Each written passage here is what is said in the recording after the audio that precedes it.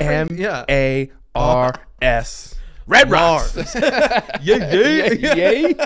Exactly. So the acting administrator of NASA, Sean Duffy, come out and do a victory lap that we might have got him. Yeah.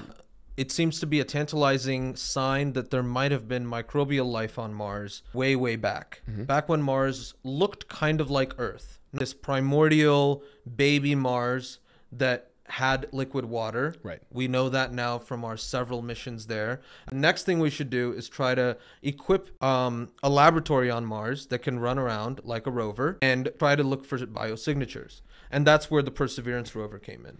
This is a SUV packed with like a whole building's worth of lab equipment, right? NASA JPL decided, okay, we're going to go to the Jezero crater. It's a crater that had, that we're pretty sure had like a lake. And there was a river delta system that was going into it. So there's these beautiful like traces of river valleys going into this crater. So, you know, there's a lot of really nice sedimentary rock that's going to be there. And you're going to see if there's life on Mars, that's a really good place to go.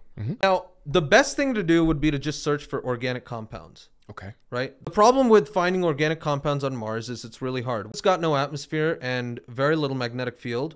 There's going to be a lot of radiation from the sun. Right. And that radiation from the sun over the past 3 billion years is just going to completely wreck these organic compounds, right? So what you want to do is you want to look for inorganic compounds that have signatures of being made by organic chemistry, okay? And so that's what this story is, okay? This story is focusing on 2 classes of compounds, iron phosphates and iron sulfides. And phosphorus and sulfur, very much something that is associated with life on Earth. Okay. So finding these things is very, very nice. The way that they found these is very conspicuous. Okay. It's very weird. It's not like part of the rock itself. So you've got this like substrate of rock. It's got a lot of iron. And then you have these like little, they're like little tiny like beads of stuff. And the only way that these things could have really happened is through something called a redox reaction. These reactions are basically ways to transfer electrons from one thing to another. And we know that organic chemistry does this really well.